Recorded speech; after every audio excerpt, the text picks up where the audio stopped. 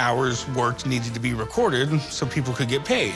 Right. Up until this was invented, there was somebody sitting in an office somewhere who would write down in a book when you came to work and when you left. This eliminated an entire employee.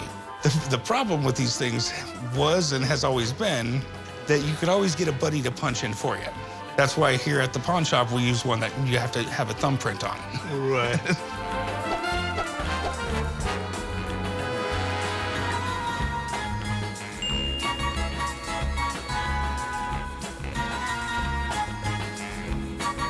If I sell this time clock, I'm gonna buy myself a big TV.